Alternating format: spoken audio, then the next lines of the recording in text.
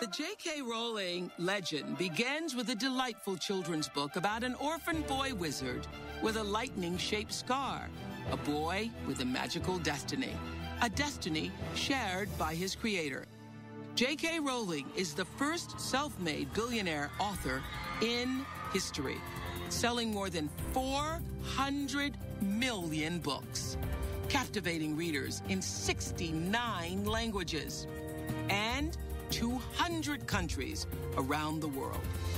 Harry's final chapter, The Deathly Hallows, is the fastest-selling book of all time.